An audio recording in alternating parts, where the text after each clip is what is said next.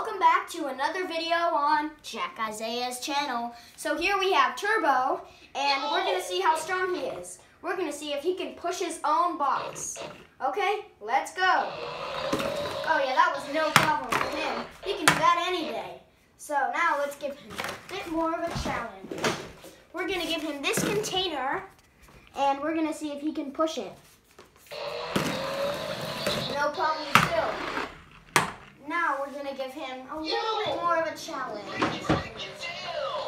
Now we're going to give him a bit more of a challenge. We're going to see if he can push this. And go. Oh, he's struggling up there. He can push it a little bit. So that might be a little bit too heavy for him. We'll need something lighter. I have this wooden container right here. We're going to try this.